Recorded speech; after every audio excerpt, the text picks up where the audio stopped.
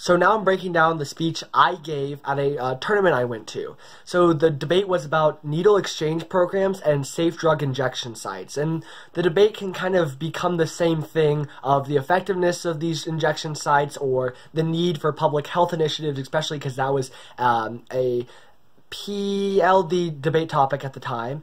But I took it to a different extreme. So I was a negation speech. How I opened my speech up was I began to talk about the American life that everyone envisions. When I say America, what do you think of? A white picket fence, a family of 5, maybe a dog, maybe green grass.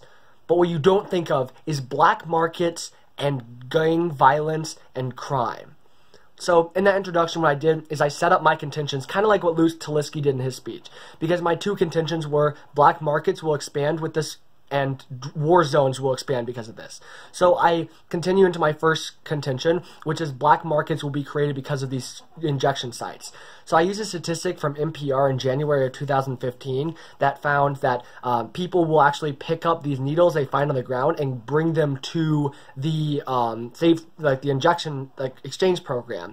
And because of this, a black market emerges where people will find needles and exchange them and then get money for it, or get new needles and then exchange those out. So instead of a legal system, because that's what the affirmation tries to set up, a legal system would be created. And I go, well, no, an actual not a legal system would be created. So I pretty much broke down the affirmation's main contention, which is like safety and the government control, and I said, no, we're going to lose control of this. And this also was very unique. In the round, this was not really being talked about, so I brought up a completely new contention and one that's kind of a more fear-mongering contention, more of a strong impact, so people could be scared about what I'm saying. Then in my second contention, I brought up a war zone will be created. And the term war zone I actually got from an NPR article from someone who, a city council member who lived in a needle exchange program, safe drug injection site area, where people would pretty much flock to these areas who were drug addicts. And so I was able to actually pull in like a stronger impact. War zones and black markets. They're very strong words, but they were actually words that were cited in my data. So it was less of an extreme and more of here's like actually the data. So I got my judges' feedback from this one. The judges the judges liked it. They did think my word choice was extreme, but since I had the words in my actual articles, it was less of an extreme, and it was a unique speech in the round. So when you're giving a speech, make sure to give unique points. Now I want to say, those opinions I gave in my speech were not necessarily my real opinions or my fake opinions. Congress is not about what you really believe in. It's more about making the arguments out of the speech you're given. That's what your job is as a Congress member. So I like to put my personal opinions about Congress at the door. I want to make the best speech possible and look at the bill and the validity of the bill and not my own personal opinions, because that's boring. So everyone, take this as you will. I don't want everyone to give the same speech, so if you see my speech or see Luke Taliski's, don't give the exact same speech. Spice it up. Give your own spin to it. That's what makes speeches really good. But those central themes about how to give the speech and how to refute, you should take with you to give to your speech, and hopefully you can win. Good luck, and I'll see you later. A journey of 1,000 miles begins with a single step. And today, senators, we must take that first step in ensuring that we're able to make sure that we're protecting the lives of our civilians and make sure we're protecting the globe for our future.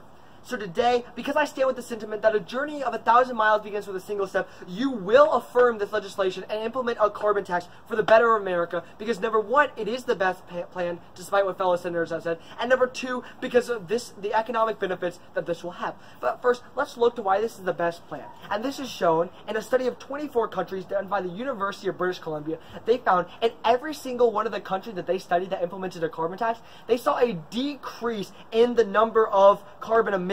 So we see as this is actually going to have a positive effect, and we see that carbon emissions actually does go down. So despite what other senators today tell you, this actually has been proven to work. But let's look at what cost and why this is going to be the best solution to today's debate. It's because, according to the Rice University, energy costs will only rise by 8% from now until 2030. And so what this means is that energy prices will not rise. But let me tell you the exact effect in today's debate. And this is because, according to the Food and Agriculture Organization of the United Nations, fishery and farming are the most vulnerable areas to climate change.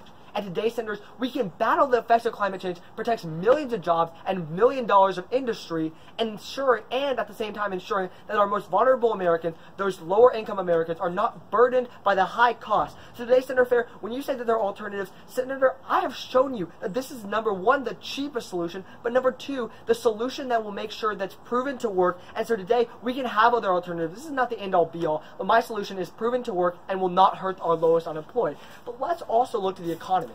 Let me just show you the biggest argument in today's debate when it comes to the economy. When Sweden implemented their carbon tax, they saw a 75% increase in their GDP. So today, when you're looking at the impacts in today's debate, look at a 75% increase and what that can do to our economy. But let's also look to what happened in Canada, especially Ottawa, Canada, when they did this. When they implemented the carbon tax, which will happen in this bill, they gave direct cash rebates to citizens. And what this means is that we're not actually taking a tax. I hate the word tax in this debate because it's not a tax. Instead, what this is a direct money back in the hands of the citizens to make sure that the citizens get the money. So today, Senator Fair, when you say we need to solve the solution for the long run, that's true. But I've shown you that this will make sure to protect our economy, cushion our economy when we bring that long-term solution back because you yourself agree that the cost will be astronomical when you're in today's debate. So today, when you're voting, at the core of today's debate, it comes down to two things. It comes down to what solution will protect our lowest income Americans, and number two, what solution will make sure that we're overall having the best benefit on our economy. And today, I have shown you that this solution will be the best solution. And so today's debate, senators, let's take that first step. Take that first step with me and vote in the affirmation of this legislation.